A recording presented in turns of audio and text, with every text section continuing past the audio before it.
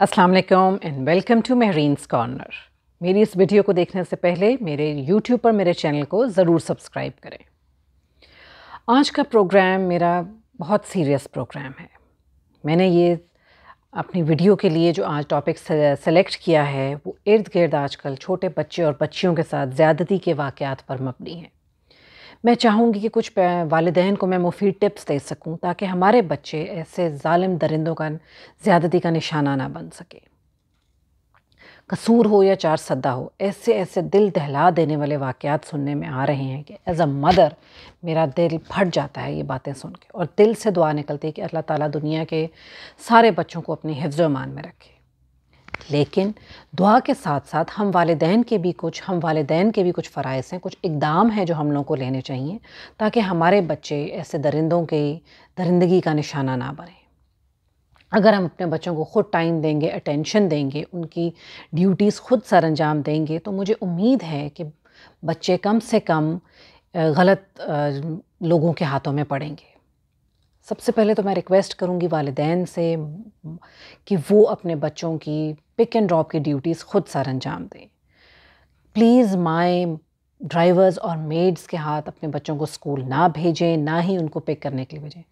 जैसे तैसे हो, आपको जितनी मर्ज़ी मुश्किल हो, ख़ुद जाएं बच्चों को लेने के लिए अपने ड्राइवर के साथ, अपनी मेड के साथ, उनको ख़ुद ड्रॉप करने जाएं। अगर आप ख़ुद नहीं कर सकते तो अपने घर के किसी बड़े या बुज़ुर्ग की ड्यूटी लगा दें, लेकिन बच्चों को उनके साथ अकेले ना भेजें। कितनी वीडियोज़ देखने में आती हैं कि मेड्स ही बच्चों को ज़्यादती के साथ साथ जुल्म का भी निशाना बनाती हैं, उनको मार डांट डपट तो आम करती हैं। इससे हमारे बच्चे ज़हनी तकलीफ़ का भी शिकार होते हैं, ज़हनी दबाव का भी शिकार होते हैं।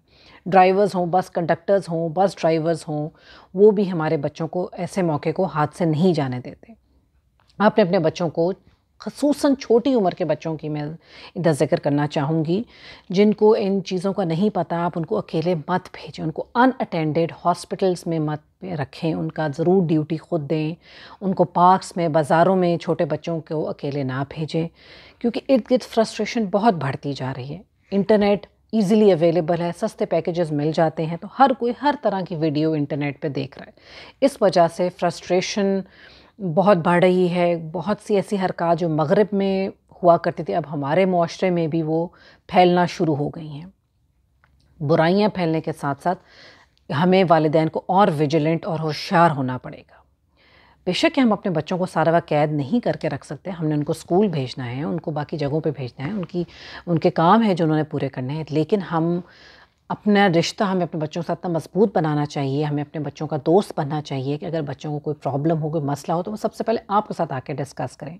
आप ऑब्जर्वेंट हो, अपने बच्चों को नोट करें कि उनकी हरकत में कोई तब्दीली तो नहीं है। अगर वो स्कूल जाना पसंद नहीं करते तो क्यों नहीं पसंद करते, उसकी वजह महसूस करें। स्कूल के एनवायरनमेंट में टीचर्स का विजिलेंट होना बहुत ज़रूरी है। टीचर्स को भी चाहिए कि वो स्टूडेंट्स पे नज़र रखें कि कोई बच्चा परेशान तो नहीं है, अगर परेशानी है तो किस किस्म की परेशानी है, और फ़ौरन रिपोर्ट की जाए।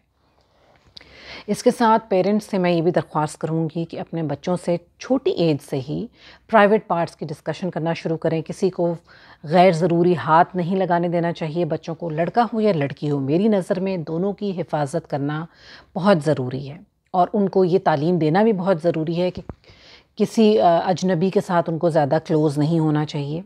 ठीक है।